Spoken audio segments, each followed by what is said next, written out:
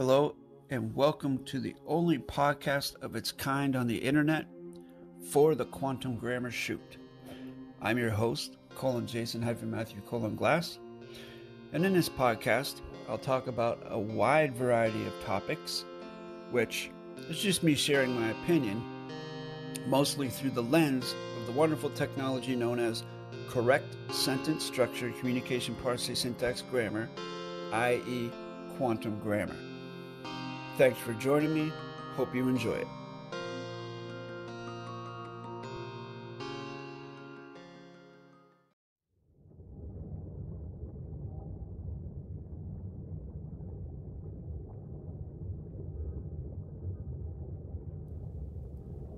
Why is the grammar so important in a contract, in a written contract? Why is it so important? Why does it matter?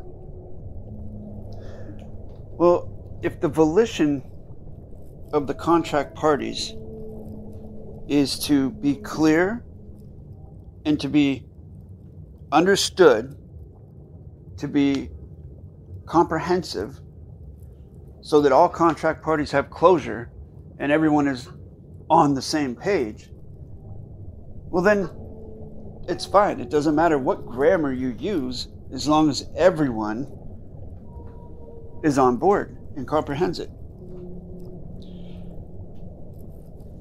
The issues come in when there is a contract party that has a malicious volition or wants to disrupt the geometric level playing field of contract. They want to disrupt the rule one, rule equal. That's when the grammar becomes important. I speak about something called judge mechanics. And again, keep in mind, I'm using adverb, verb, adjective, pronoun, fiction, babble to convey concepts used in quantum grammar, i.e. correct sentence structure, communication, parsing, syntax grammar. So judge mechanics, basically rule one, rule equal, is the bottom line of judge mechanics. So as a judge, one must get the entire whole story, get closure on the whole thing before passing a judgment. That's rule one, rule equal. If someone decides to ignore something or to, say, pass judgment based upon what someone else says rather than looking at the evidence for themselves and coming to closure through their own senses and first-hand knowledge on themselves, that's not a judge. That's an opinion. That's a judge's opinion. That is not fair, so to speak. So if you have a contract party that has malicious intent and disrupts the geometric level playing field of contract, you have someone who is not contracting in a fair, honorable, and graceful manner. That's where the grammar comes in.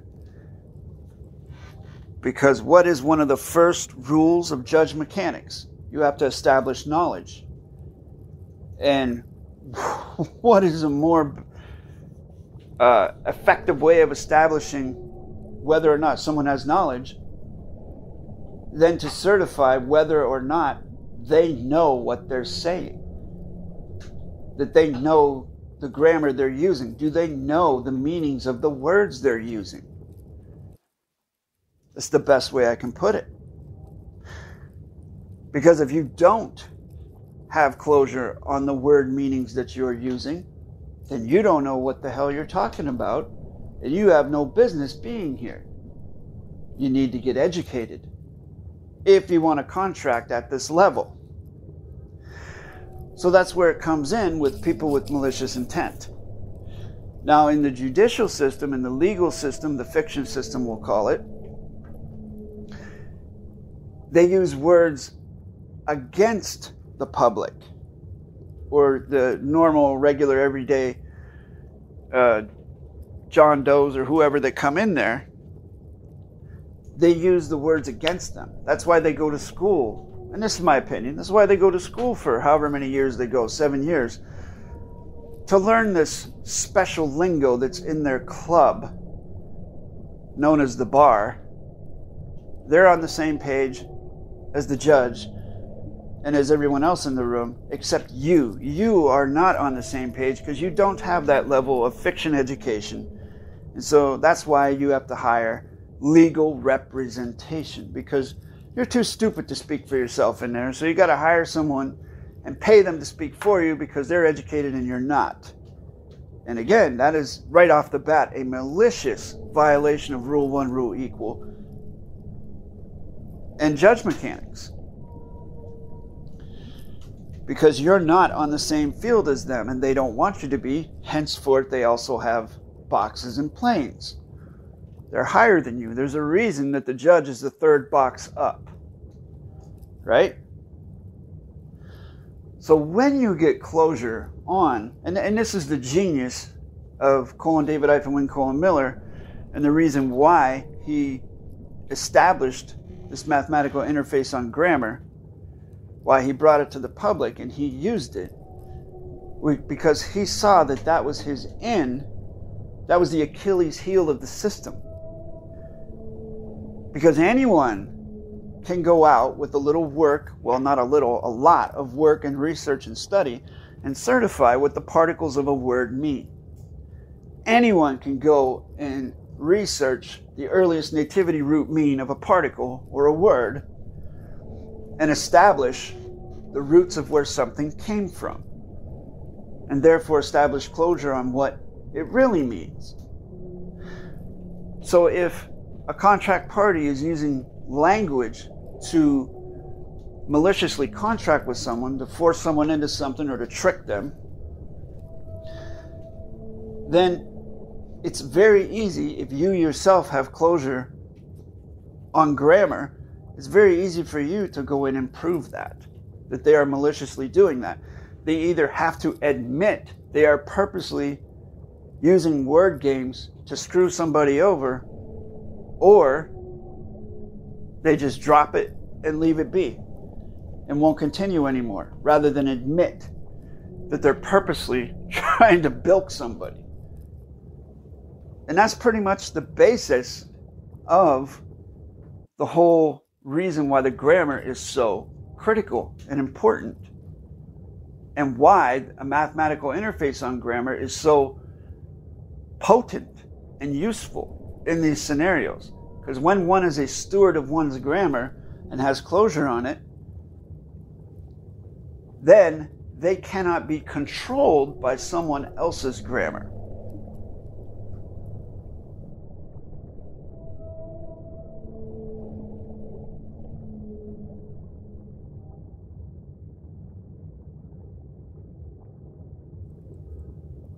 As a result of the education system, the public education system that we have in place on Earth, it appears as though most people have been programmed into thinking that they want the easiest path with least resistance to attain something.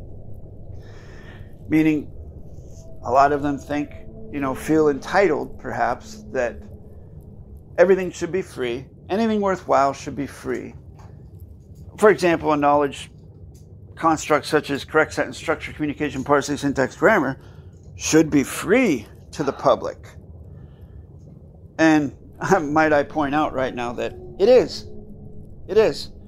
On this YouTube channel you're on right now, over 300 videos, sum total of my correct sentence structure knowledge. Right here, free to the public.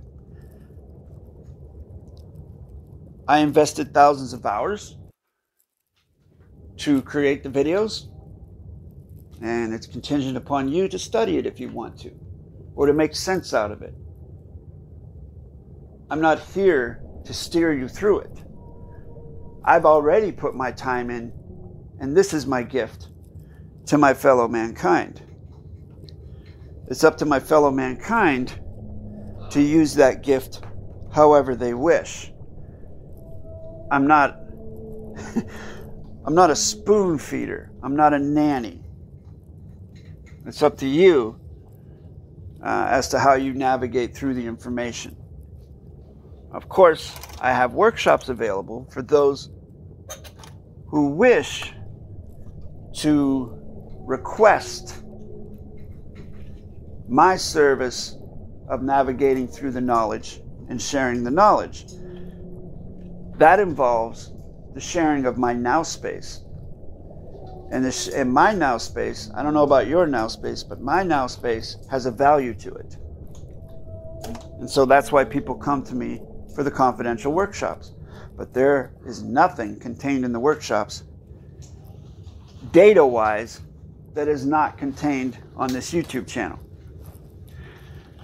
Why people come to me is so that they can actually interact with me on a geometric level playing field, ask me questions, and it's much easier for me to explain something to someone, quote-unquote, face-to-face, than it is through a one-sided video or through a comments field. That's why I always push for and offer and suggest those 10 to 15 minute video consultations. And that's why I say, if you're serious, you'll take me up on it. If you're not serious, then you can continue to watch the videos and study at your own pace. As I said in the other video, you know, there's been people watching this channel for 1 or 2 years, and they're no closer to getting closure on the grammar than they were when they started. That's up to them. Everyone learns at their own pace. So, the question, I think, is that most new people ask is, how do I go about doing this? How do I learn to be a steward of my grammar? And the answer to that is all over this YouTube channel and the 300 plus videos, as I keep saying over and over again. It comes through research. It comes through time invested in blood, sweat, and tears. It comes from willpower and motivation to learn it.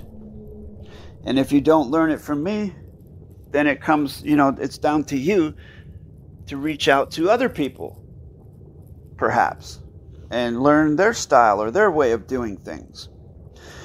And I will say this, and I've said it before, I don't think that there is really a one-size-fits-all for this curriculum. That is why I do one-on-one workshops.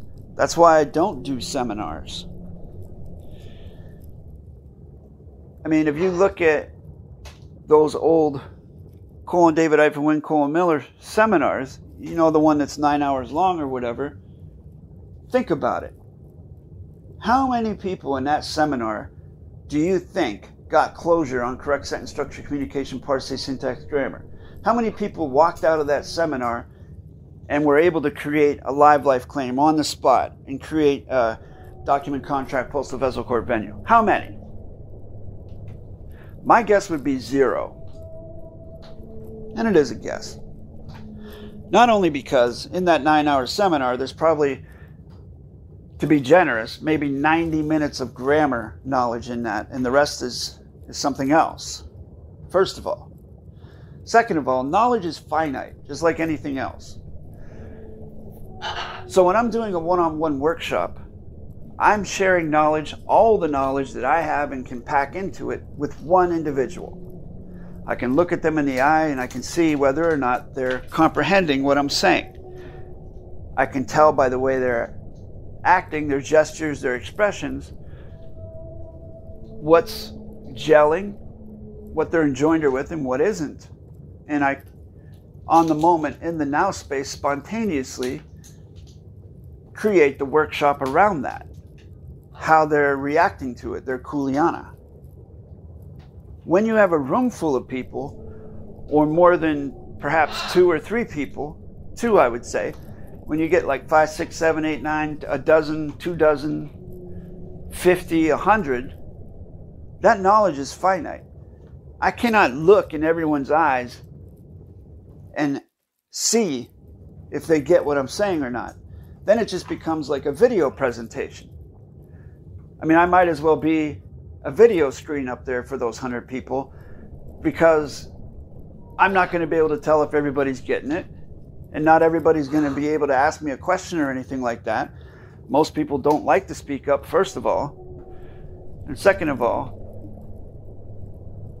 they just don't have the capacity. Well, I can't say that because I don't know who has the capacity for what. But I don't have the capacity to be able to tell if 100 people are getting what I'm laying down to them. Bottom line. So that's why I don't do things like that. And if I were ever to do something like that, I would definitely say that. I would definitely say, you know, this is kind of like me pulling into your driveway with a car, and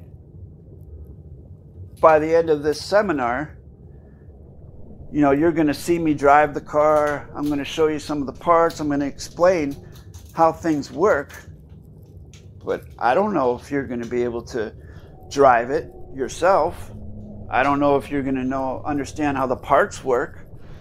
I have no idea. That's up to you. Basically, you are there to see a demonstration of it. But if it's a one-on-one seminar, then I can make the claim that yes, you will probably be able to drive the car up and down the street very slowly, forwards and backwards, but you will probably not know why the car works the way it works, what the parts are, why the parts are the way they are. You know, the how will be there at a basic rudimentary level, but the why will not. The why comes through your own study and more workshops or more study of the YouTube channel or whatever. So again, to bring it back to the original question, how do I get this knowledge? It's through study, through will, through motivation, through blood, sweat, and tears, through investing value in it, because what you invest into a thing is what you get out. The value you put into a thing is what you get out of it. Bottom line.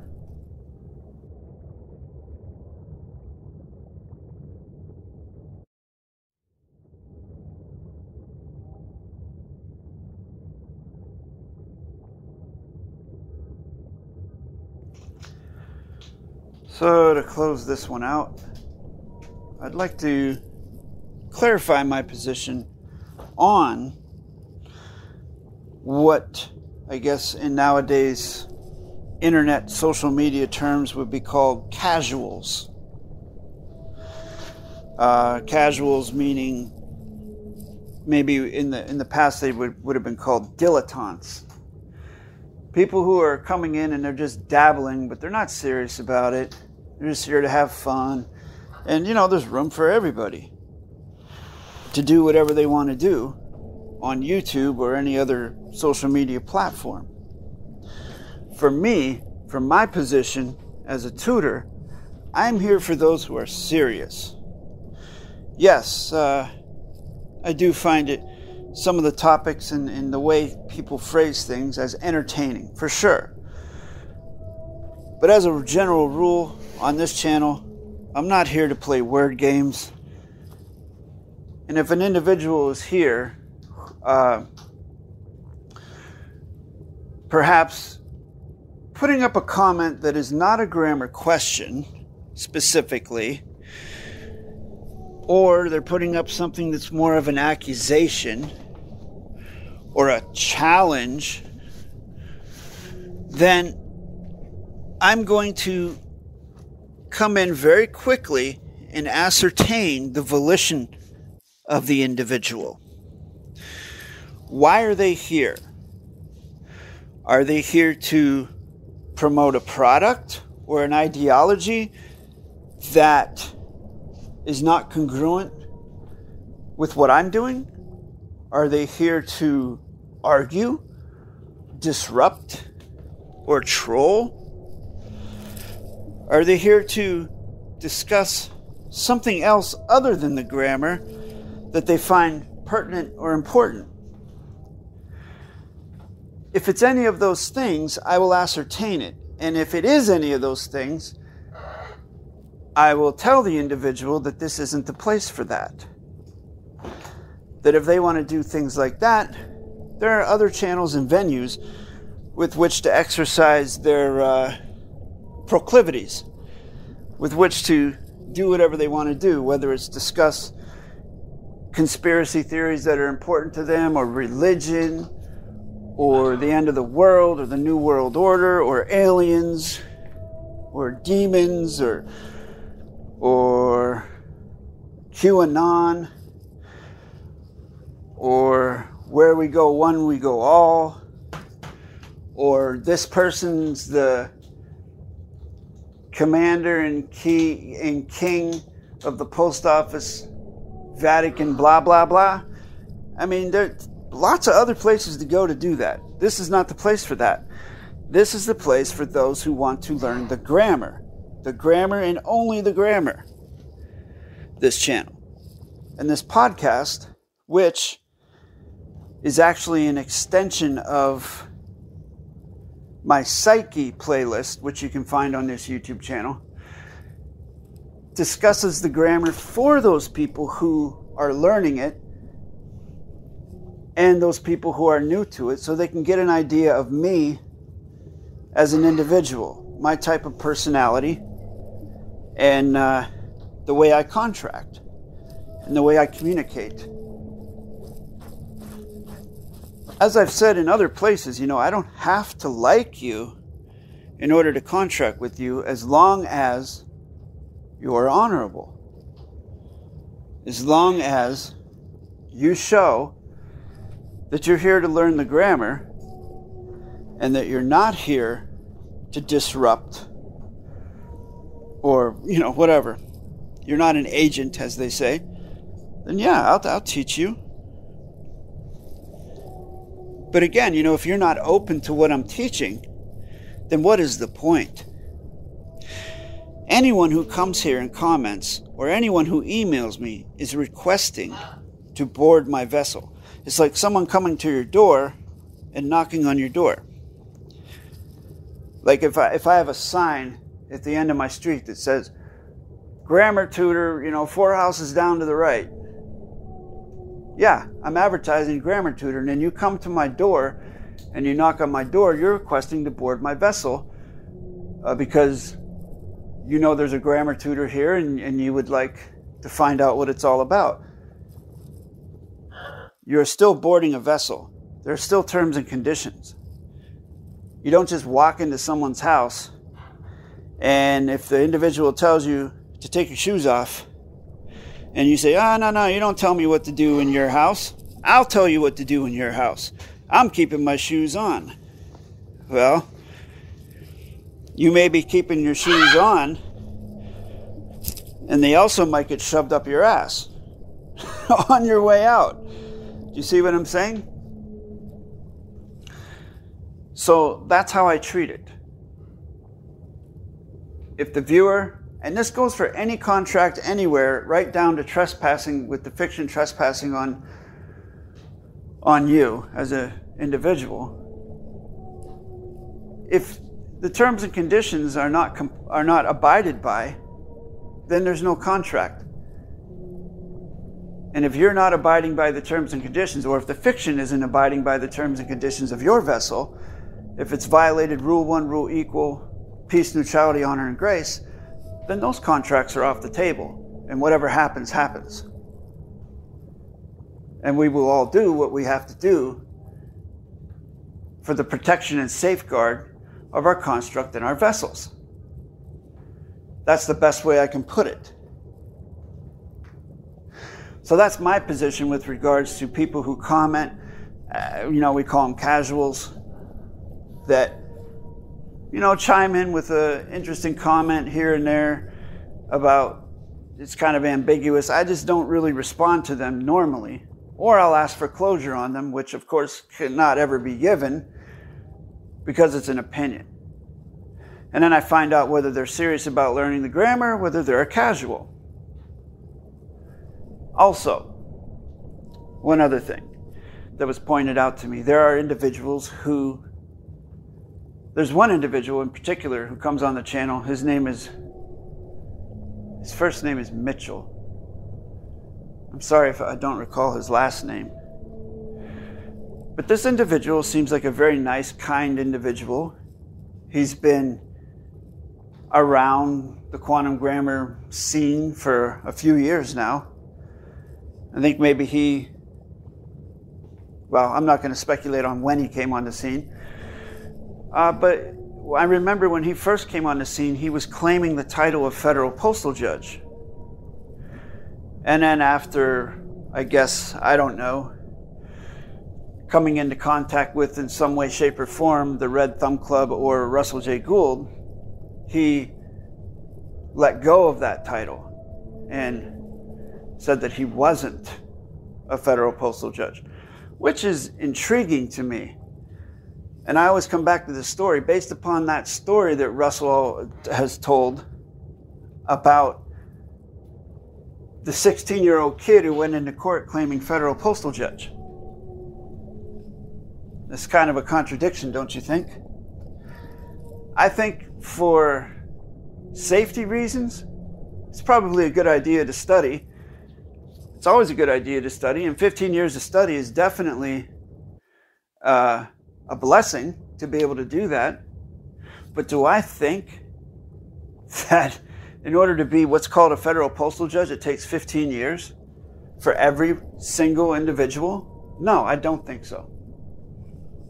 I don't think so at all. If that's what you want to do, I mean, who gave Russell and David the authority? Who certified them to be federal postal judges? Did they study for 15 years? I highly doubt it. To me, it just appears as they walked into a venue and just learned as they went. And that option is open to everyone. In any case, the Mitchell fellow, he will comment on with using his knowledge level of correct sentence structure. And I take the time to tell him over and over again, this is the sequencing of positionals. I give him a continuance of the evidence. I give him sources, not only from DAVID-WYNN Miller, but also from my own videos explaining not only how it works, but why it works the way it works. But yet he continues and kind of just keeps doing what he's doing, which is cool with me. You know, like I said, he seems like a really nice guy. And for some reason, you know, he just does what he does. And so I've pretty much stayed away, you know, people like that who will leave comments making their best attempts at correct sentence structure as students. I've stopped correcting every single one of them. I just leave it on there because I'm very grateful for the viewership and for their participation in the comments field, because a lot of people don't have the guts to do that, to put themselves out there like that. And as far as that Mitchell guy goes, I have offered multiple times to do a consultation with him, but he never responds back. Like, he's contacted me a couple times, like on behalf of someone else and so on and so forth, but yeah, he never takes me up on a consultation. But again, you know, I'm grateful for his viewership, and he seems like a nice guy. I don't know where I'm going with that. And anyways, talking about the casuals and my volition with the casuals, it's my volition to concentrate on those who are serious, the serious learners, the serious students, and I can tell who that is just by the phrasing of their questions, and also by the ones who email me and take me up on the video consultation offer. Well, I hope everybody is safe out there. Seems to be a winter storm coming through in certain parts of the country of what we call North America. So I hope everybody is safe and warm. Have a good one.